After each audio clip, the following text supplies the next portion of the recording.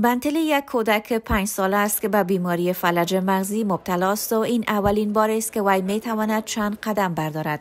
این روبات مخصوص به بنتلی کمک میکند تا راه برود. این سنسورها به علاوه مکانیزم اصلی این ربات به پاهای این کودک وصل است و وی با استفاده از قالب پا قادر به راه رفتن شده است.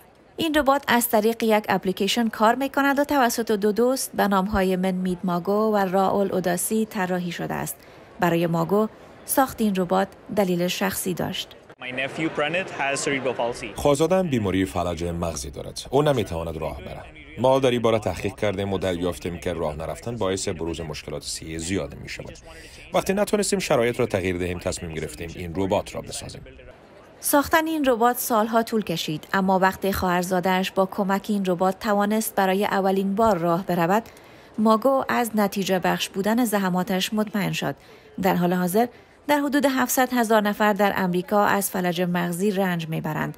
وقتی اختراع ماگو و بازار آمد، هزاران والدین به امید اینکه این ربات به فرزندانشان برای راه رفتن کمک کند، خواهان خریداری آن شدند. قیمت این ربات در حدود $30,000 است، اما میتوان آن را با مبلغ $1,000 در ماه نیز اجاره کرد. سازندگان این ربات میگویند که مشتریان آن از کودکان 11 ماهه تا افراد 25 ساله را تشکیل میدهند.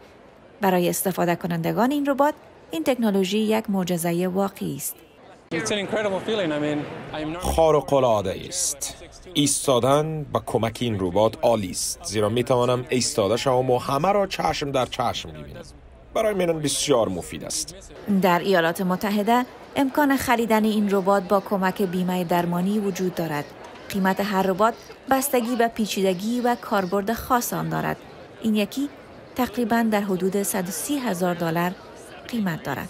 یلدا بکتاش، تلویزیون آشنا،